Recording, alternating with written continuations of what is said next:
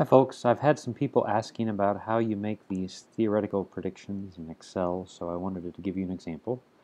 So we have a column here. I'm going to start in column K, and I'll call it theory, and I'll give it a label N for the number of dice that are left. And the idea is we're going to start it out.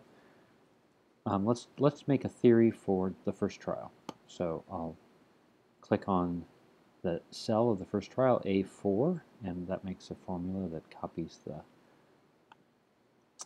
33 from cell A4 over.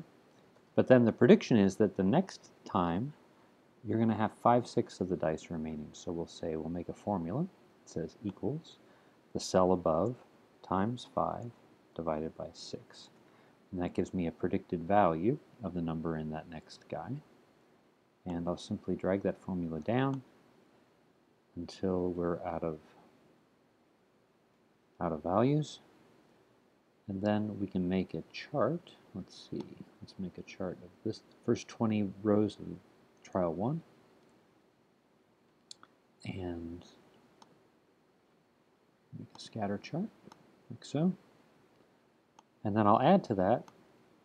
So I go to select data, I'll add a series, and I'll make the first 30 values or so of the theory. That's the idea.